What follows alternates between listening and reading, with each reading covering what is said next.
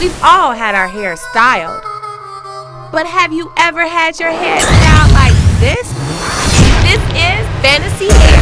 Across America, creative hairstylists cut loose to prove who's got the juice in some of the craziest hair shows ever. They bring the dance moves, the costumes, and the swagger.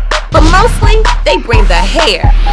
Towering, outrageous dudes, each designed to outwow the competition and turn a head of hair into movable art.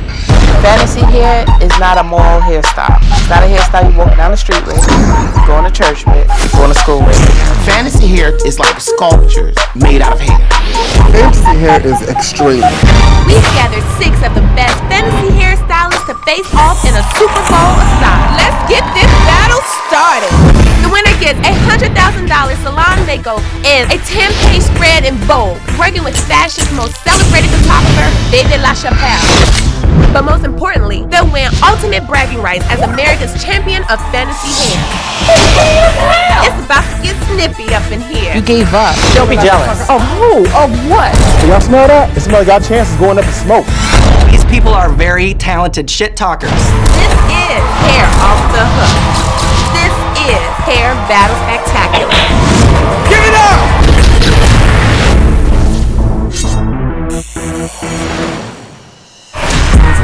Meet the stylist, Ginger, the hair ninja.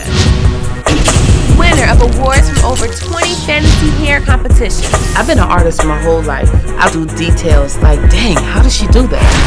Roy B, the showman. Holding first place trophies for shows like the Golden Scissors and Platinum Cheers. I perform. I will go completely out of the box, over the top. It's a hair show. Adam, the avant-garde stylist, salon director and U.S. representative at the Wella International Stylist Competition. I'm an avant-garde hairstylist. I really love innovative color. Anything that is loud and attention-grabbing. I'm ready for this. Jamie, the rock and roll stylist, non-high competitor and winner of the Wella Trend Vision Award. I really enjoyed the oddities and the freaks. This punk rock chic just kind of naturally comes out. Tarina, the baddest in fantasy hair. Winner of 19 fantasy hair show awards, including Madele. Structure and precision. That's what I specialize in. I can create anything out of here. I'm ready. Bring it. Malik, the conqueror. With first place titles in such shows as the Milky Way. I do everything from precision cut to airbrush makeup. In the world of fantasy hair, I am God.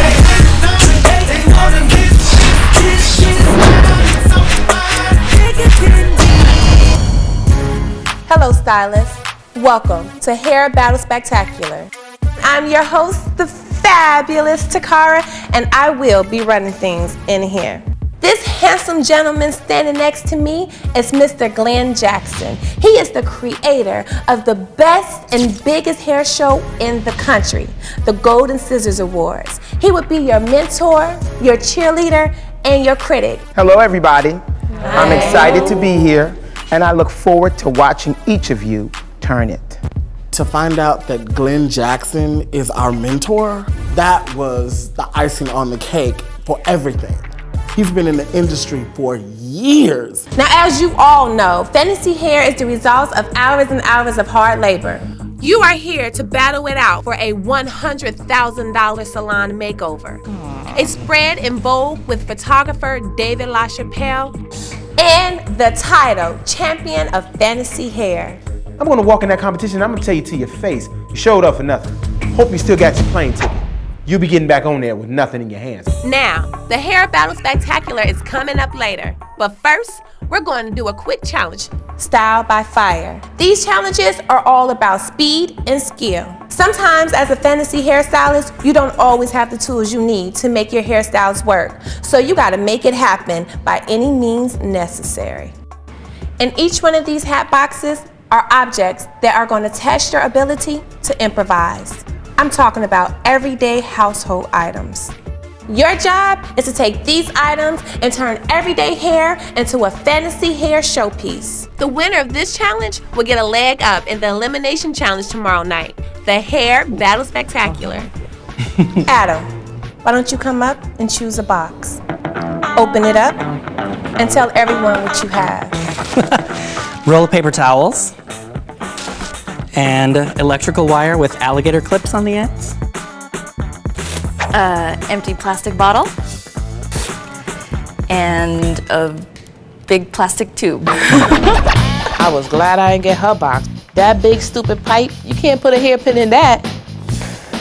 Some straws and a pillow. Balloons, no whisk. A lampshade. And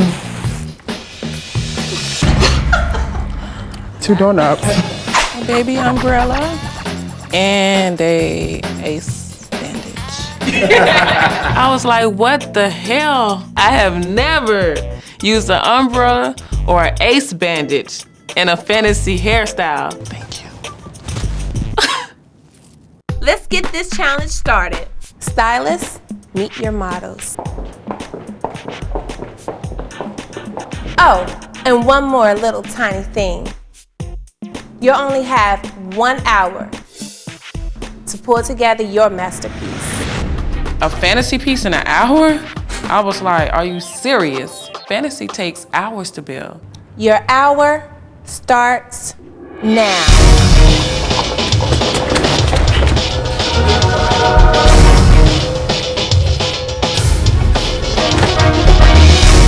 The difference between fantasy hair and everyday wear, fantasy is 90% artificial hair. It's styrofoam, wire, hot glue. I can create almost anything out of hair. I make full-fledged shapes out of hair. You know what I'm saying? I'm the fantasy king, you know, in California. You know, that's what I'm known for. Flip it over. I want it to look like very high fashion, but in kind of an avant-garde direction. I come from a very upscale, conservative salon and spa in the Midwest. I'm gonna make like a headband. Cool. It's gonna be super duper cool. And so what I'm good at is high fashion editorial long hair dressing.